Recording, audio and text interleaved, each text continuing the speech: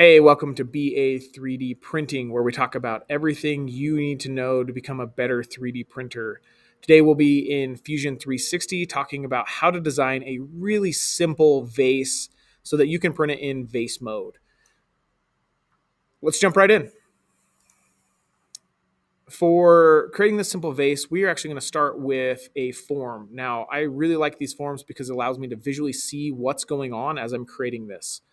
We're going to use a cylinder because that's the closest to our finished object that we have here. And I'm going to start on top with just a really simple 100 millimeter sketch. You can set this to whatever your desired results are. And I'm going to go with that. And the next step here is I like to actually see what's going on. As you can see, I've got 4 layers here, or 4 directional faces for the height. And I'm going to set my height to 200 so that we have about a 8-inch tall vase. And the number of faces for the height, I'm going to set this to 10. The more faces that you set here, the smoother you can make your transitions or your curves.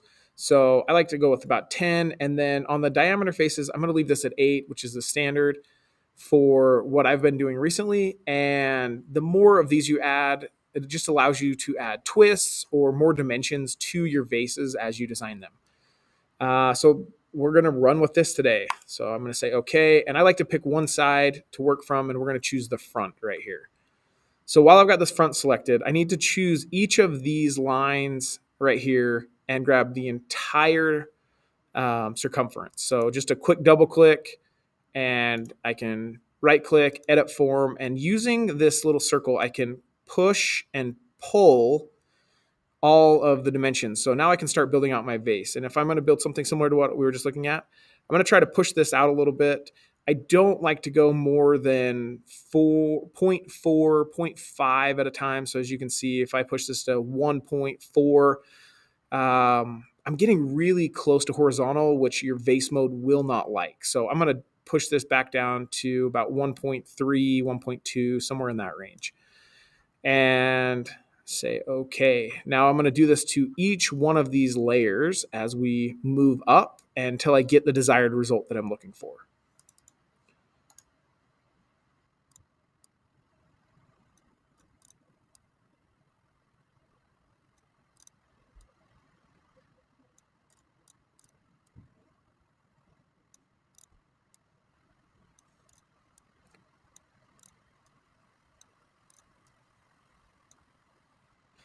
Okay, now that I've got a rough sketch, I'm going to look at it, see if there's any changes that I would like to make to this.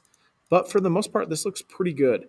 Nice little chubby vase that I've got here. I do have this edge I got to work on. It looks like it's a little bit rough and not as smooth as I'd like it to be. So we'll zoom in, grab this one, and make a couple small adjustments to it to try to smooth it out just a little bit. I like something about like that. Okay. All right, we're going to run with this. Nice little chubby vase that we have here. Now, the next step is we need to add a constraint or to like the top and to the bottom of this so that we can fill it in with a really simple constraint fill. And in doing that, we are going to finish this sketch and call that good. And we'll jump back to the front so I can see what we have going on here. And I'm going to do a simple construct an offset plane. And I'm going to choose, but by clicking on my x-axis or this red line here, I can click on that and drag this up to 200 millimeters when it should snap in right there. And now I know that's right to the top of the vase and say, okay. And then I'm going to construct one on the bottom as well. A very simple offset plane. And just by simply clicking on this x-axis or this red line again and leaving it at 0, I can say, okay. So now I have, if I move this around, you'll see I have a little tiny plane right here. And on top, I've got another plane that I can now use as a boundary fill. So we're going to come back to here and do a create and come down to boundary fill which looks like this. And this can get a little bit tricky. I remember the first time I used this, it just didn't make a ton of sense, but you get the hang of it very quickly. You have to start off by clicking the right plane. So I know I'm looking for this little itty bitty plane in here. So I'm going to select that one. And then I'm going to select the vase itself. And then I'm going to select this top plane. And when I do that, it's going to give me the option to check this box. So I need to select that cell.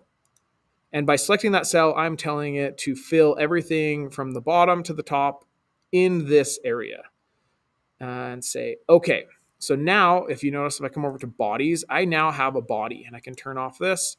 And I can turn off my construction planes. So here we've got the vase. And right now, this vase is ready to go.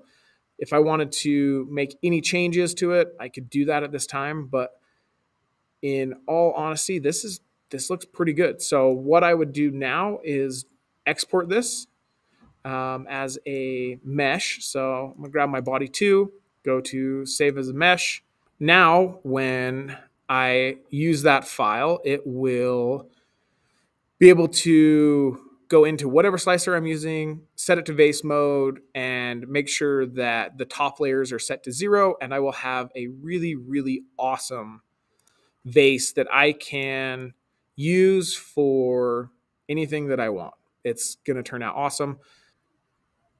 If you like this video, please subscribe to the channel. I'm going to be trying to put these out a few times a week and don't want you to miss those notifications. Thanks for watching. We'll see you again here from the BA 3D Printing channel.